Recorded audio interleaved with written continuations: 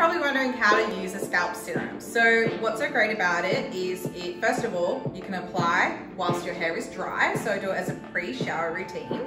And it has a slim nozzle. So with that, you can actually apply it directly to the scalp.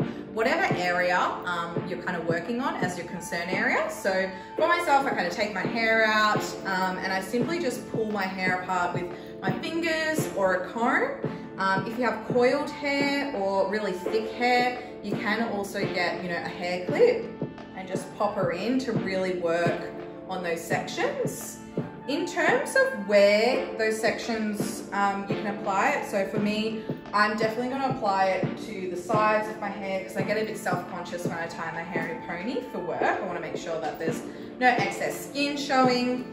Definitely always underneath the back of my scalp, just again because I bleached my hair quite a lot, and obviously the front because everyone sees me front most of the time. So then when you apply the scalp serum, you simply get it and directly apply it and drag it along. So it's very simple, and just pop it in there, whatever really works best for you.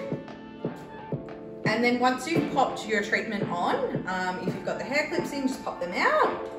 And then what we want to do is we want to really massage it into the scalp, because we've got to remember with serums, whether it's even a serum for your face or your body, you want to make sure it actually penetrates your skin cells. You don't want it to just sit on the top layer.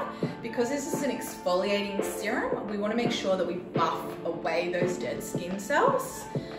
In terms of how long you can leave it on, you can leave it on for 5 minutes to 10, just depending on what feels best for you.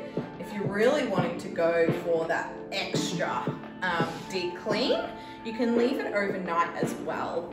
And then once you've rubbed it all in and you're happy with how long it's left in your hair, you simply get in the shower, rinse it off, do the rest of your shower routine, and voila, you are done.